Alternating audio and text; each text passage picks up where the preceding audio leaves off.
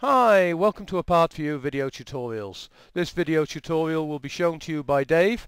He will take you through a step-by-step procedure in repairing this appliance. Hi there, this tutorial is about solenoid valves, how they work and some of their attributed faults. If you know how something works, then you're halfway there to locating a fault if it breaks down. So let's start with how the valve functions. The water enters the valve via a hose connection and encounters a plastic mesh filter. This is to prevent small particles of scale and grit getting into the valve, but more about that later.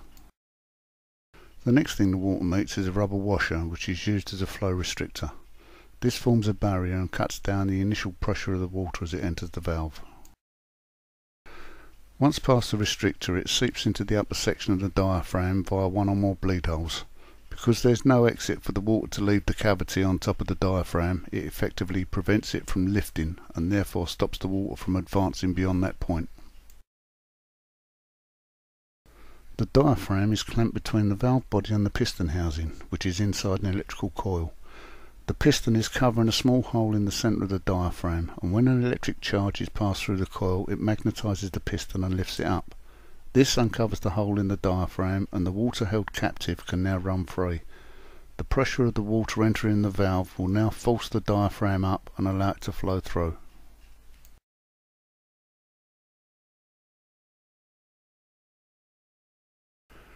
When the power to the coil is turned off, the small spring on top of the piston is strong enough to push it down onto the diaphragm again and effectively cover the central hole. Now the water entering through the bleed holes can't escape, so the diaphragm closes again, and this shuts off the water. In short, that's how a solenoid valve works. There are different designs and shapes, but generally speaking they all work on the same basis, and this tutorial is on how they work, not on what they look like. This one is like the cutaway version you saw in the animation, with the filter in place. As I said earlier, it's there to catch any bits of limescale or grit that may be in the system, and it can get clogged, especially if you've just had work done on your water supply. If it's the cold valve that's affected, it'd cause the machine to stop during the rinse cycle, but if it's the hot valve, then it wouldn't take the powder and you'd get a very bad wash. This will give you a first-hand look at the diaphragm, and you'll notice the larger hole in the centre, which would be covered by the piston, compared to the small ones on the outer edge. The piston is metal, but with the rubber tip on one end to cover the outlet hole in the diaphragm. As you can see, the spring is only small, but it's all that's needed to push the piston back down when the power to the coil is turned off. This next valve is a triple and has 3 sets of everything the single valve has, but as you can see on this one, the end outlet pipe is vertical whilst the other 2 are horizontal. Normally triple valves are associated to washer dryers, where a cold supply is needed for the drying cycle. All the valves shown in this video, plus ones for almost all makes, are available online at apartforyou.co.uk. This is a standard twin cold fill valve, which supplies water for the wash and rinses on one side and the fabric conditioner on the other.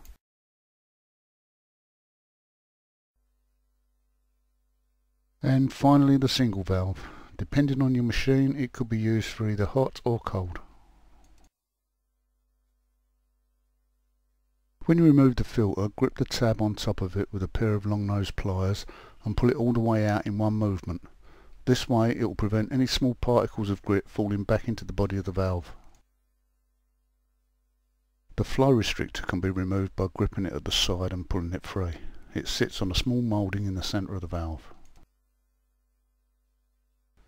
As I said in the animation, the flow restrictor is there to reduce the pressure of water entering the valve, but in some cases if you have very low water pressure, such as if your water tank is on the same level as your machine, then the valve may not operate properly and it could take a long time to fill. In this case you could remove the restrictor to allow a faster water flow through the valve, but this is not advisable on your cold valve if you have mains water feed. If you've had calls to remove the filter, then make sure it's cleaned well before replacing it, because if a bit of grit gets caught between the diaphragm and the valve body, it would allow a trickle of water to pass when the valve was closed. If this happened, you'd find clear water in the drum in the morning. In this situation, it's not advisable to dismantle the valve and try cleaning it out, because they never really work satisfactorily afterwards anyway. Just replace the valve. Another reason why you may get no water or very little water is if the hose is kinked or twisted. That's why it's advised to connect the bent end onto the valve, because when the machine is pushed back under the work surface it could otherwise be squashed against the wall but wouldn't show up straight away. This normally only happens on the hot hose because it becomes supple when heated up, and a curve or bend in the hose would cause it to kink.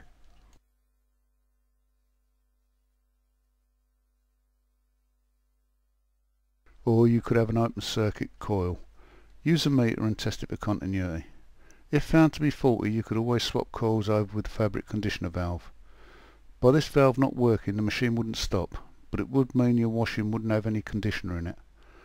This would only be a short-term fix to get you out of trouble, because although the original faulty valve would now be working, the fabric conditioner valve would not. Before you start to swap them over, first make a note of which wires go on which coil before removing them. Then, using a flat-bladed screwdriver, lever the coils off. But be careful because they are tight fit and you could damage the piston housing if not careful. Swap the coils over and refit the wires.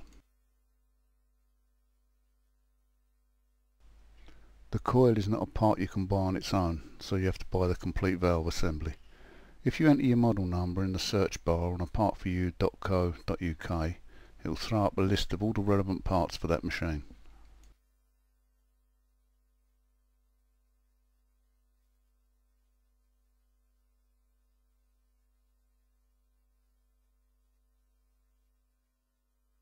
The other obvious reason for no water is if the tap had been turned off or if there's a restriction at the tap end.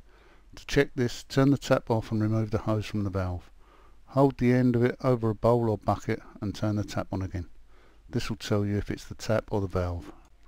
Remember when fitting these hoses to include the rubber washer, and don't over tighten the nut because you could strip the thread. They only need to be just over hand tight. We hope this video has been of use to you, and remember to shop online at apartforyou.co.uk for all your domestic appliance spares, because this is how we're able to make these free videos. Thanks for watching. And remember to shop online at apartforyou.co.uk for all your domestic appliance spares, because this is how we're able to make these free videos. Thanks for watching.